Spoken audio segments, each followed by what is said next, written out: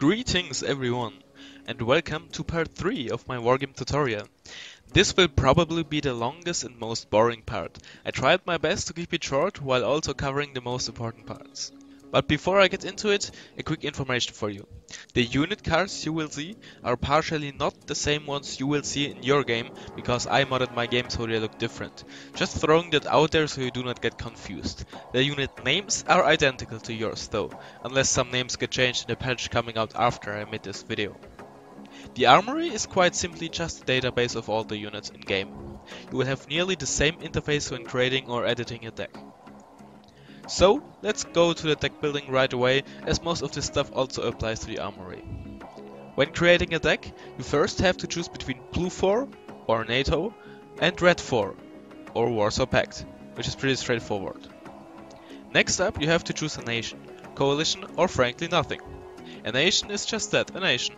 All nations get an availability bonus based on their strength and have 60 activation points available. I will explain those a bit later.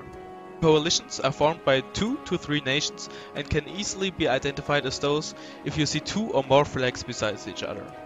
Coalitions have 55 activation points, access to all the prototypes of the nations it consists of, and has an availability bonus depending on its strength. Some coalitions have no availability bonus however. Last but not least, you can choose to not choose anything. This means you have access to the units of all Red 4 or Blue 4 nations, depending on which side you pick. However, you cannot use any prototypes. Whether a unit is a prototype can easily be seen on this unit card. These so-called mixed decks have only 45 activation points and no availability bonus. Next up are specializations. Specializations give you various boni in one or more categories. These boni can be additional XP for units, which means that all the veterans levels get increased from the get-go. Or you can get cheaper and more slots for specific unit types. Cheaper in this context does not mean that the units cost less, but rather that you do not have to use as many activation points to put them in your deck. Where and how many of these boni you get depends on the specialization you choose. A big disadvantage of them is that they heavily reduce the variety of units you can bring.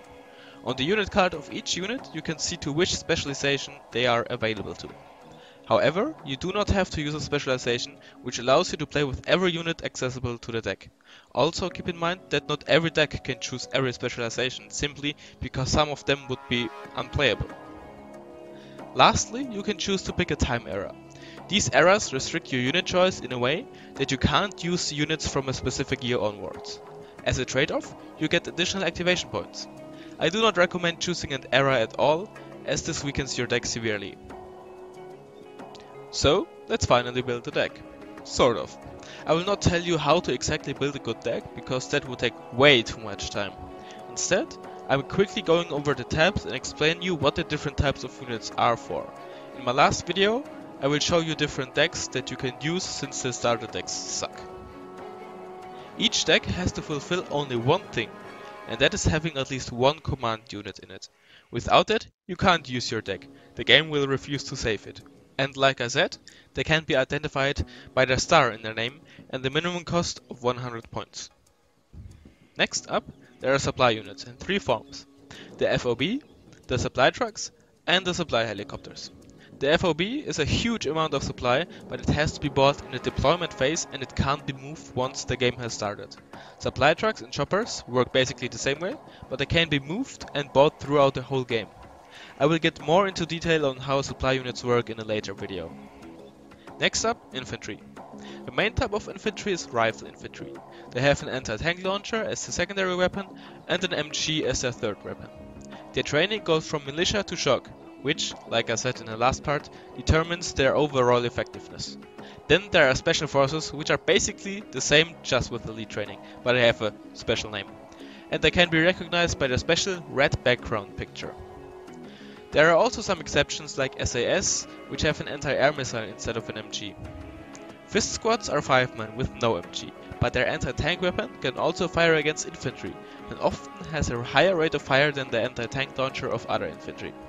Man-pads are 2 or 5 men with an anti-air missile and no MG. The same goes for ATGM teams. They just have long-range anti-tank missiles instead of anti-air missiles. Lastly, there are engineer teams, which are either 10 men and have a flamethrower, or 5 men and have a napalm launcher. One thing to note is that some infantry come in transports or helicopters that can very well fight on their own. Some examples are the Mi-24D or the M2A2 Bradley. Some of them decrease the amount of infantry you can get in those transports, so watch out for that. Whether to take infantry in those more expensive transports is up to you. Just keep in mind that there are often situations where you do not need a transport at all, but want your infantry as cheap and maybe also as fast as possible. The support tab holds two kinds of units, artillery and anti-air vehicles. Anti-air basically consists of SPAGs and anti-air systems with missiles. Missile systems usually have higher range than SPAGs, especially against planes. Anti-air units with radar weapons usually also have a greater range than those without, again, especially against planes. When it comes to artillery, there are many different types. Multiple rocket launchers with either high explosive rockets to kill and stun infantry and lightly armored targets, or cluster ammunition to kill all kinds of vehicles. Then there are the howitzers that have a long aiming time, except for the high-end and expensive ones, but therefore great range and a high amount of high explosive damage. They can also fire smoke rounds to block line of sight. And lastly, there are mortars, which have less range and do less damage than the howitzers, but are cheaper and have a fast aiming time. They also come with a lot of ammunition and can fire smoke rounds as well. About tanks, there is not too much to say. They are best at killing vehicles but can also fire at infantry. Tanks below roughly 50 points are usually used as fire support or to kill basically anything lightly armored that is not a tank. Tanks more expensive than that are bought to kill enemy tanks and to basically have some sort of defense that the enemy can't break without their own tank or specific counter to it. This is only a very rough rule and there are several exceptions, but this should be good enough for new players. Tanks usually only have a fairly weak MG as a secondary weapon, sometimes an autocannon and rarely a grenade launcher. A lot of Red 4 tanks are equipped with anti-tank guided missiles as well. All tanks have their strongest armor on the front and are highly vulnerable at the side, top and rear armor. The Recon tab can be roughly divided into 3 categories, which then have their own subcategories. But I'll keep it simple and leave it at the 3. Also, the Recon units are the only ones that have optics which are better than medium, which means good, very good and exceptional. On top of that, every Recon vehicle has medium stealth, which means that they don't get detected as early as other units, which does not only help them when trying to spot, but also when fighting. Now, let's get into the different types of Recon. First, there are the helicopters. Here you can barely make anything wrong. There is no helicopter that is awfully bad. These helicopters could go from cheap, lightly armed ones with good optics to very expensive ones that are armed to the teeth and maybe even have stealth on top of that. The most dangerous helicopter is without a doubt the longbow. Next, there are Recon vehicles. Especially the ones with good optics and autocannons or tank guns are very good at both protecting flanks and at helping to attack, so having one card of the type is always good to have, as they are generally very affordable as well. Last but by no means least, the scout infantry. Very crucial since they all have at least very good stealth, with the 2 exceptions being militia scouts. And they all come with very good optics. Put them into a building or in a bush and they are basically invisible. Most elite and shock scout infantry can also hold their ground on their own and make good fighters. The vehicle tab. There are all kinds of different units in there, but the 2 main types are probably cheap fire support, often in form of World War II or just post-World War II vehicles, and ATGM carriers. There are also low-range SPAGs and other weird stuff. This is probably the quote-unquote wildest tab with both ancient tank destroyers and most modern ATGM carriers. Their usefulness can also reach from garbage to god tier, and it would take way too long to explain which are good and which aren't, so let's leave it at that, as this tab is the least important one. When it comes to helicopters, it is nearly impossible to easily explain how useful they are, so I try my best to keep it simple. First of all, it is often enough to take 1 or 2, rarely 3 cards of helicopters. They are very fragile and hard to use. You usually want 1 anti-tank helicopter and 1 anti-air helicopter, or a cheap helicopter with rocket pods as fire support. Depending on the deck, one of those roles may already be filled by a Recon helicopter, the longbow for example. The general rule for helicopters is the more expensive, the better they are, since you rarely rely on them. Most of the time, you only call 1 or 2 out in a single match. There are also exceptions to that rule, like the Fennec Tau 2 for example, which is also a good anti-tank helicopter despite being very cheap. Like I said, hard to give tips without getting too much into detail. Planes, the type of units that can turn around the game on their own, in both ways. First, Air Superiority Fighters, or short, ASFs. Generally, don't take any that is cheaper than 100 points, and if you have the veterancy choice between 2 or more planes, always take the lowest number. If the lowest number would be 1, then it's purely up to you. The high-end planes like Rafale become even more deadly, but you only get one of them per card, so if you lose your plane, you lose your whole card. Before I get into the next type, I'm gonna explain the multi-role planes, which are in my opinion no real multi-roles besides a few exceptions. The game already calls a plane multi-role when it carries 2 short-range anti-air missiles. In reality though, they should only be your last option when fighting planes. The only real multi-role planes, in my opinion, are those equipped with AIM-120s or R-77s as their third weapon. For example, the Su-27M or the Danish F-16 MLU. So before you get confused, I will call planes like the Tornado ADS bombers, despite the game categorizing them under multi-roles. Speaking of bombers, rule of thumb is again, the more expensive the better. Also, few bigger bombs are usually better than many smaller bombs, unless of course the proportion is way off. For example, when you compare the payload of the Su-24M with the MiG-29S's payload.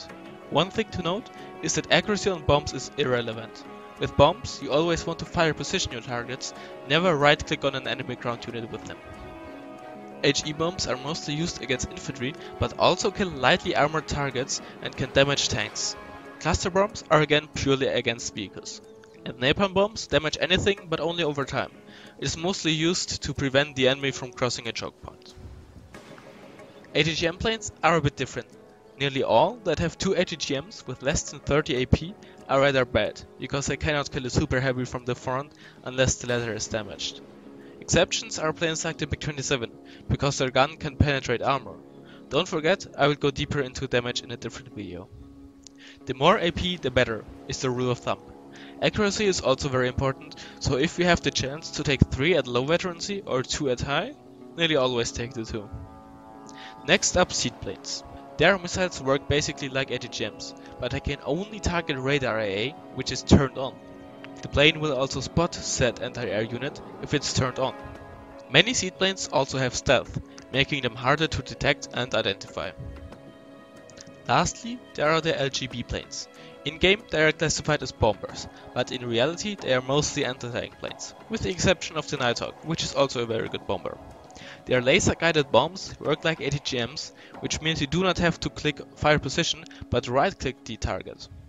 They can target both vehicles and infantry and have a 100% hit ratio, making them very deadly against all ground targets. And despite doing only HE damage, they still do a lot of damage to vehicles and tanks, since these bombs hit the top armor and not the front armor. Before I end the plane part, when you look at different ATGMs and ASFs, you will see that some of them have semi-active missiles, while others have fire and forget missiles. Now, you not only have to always keep sight on the enemy unit when using semi-active missiles, but you also can't fire off the next one until your previous missile hit or missed. Against ground targets, the accuracy increases the closer you get, not against planes though. I'm not going into naval units, there will be an extra video for that, but I will talk a bit about veterancy. With nearly every unit, you have the option to take them on a different veterancy level.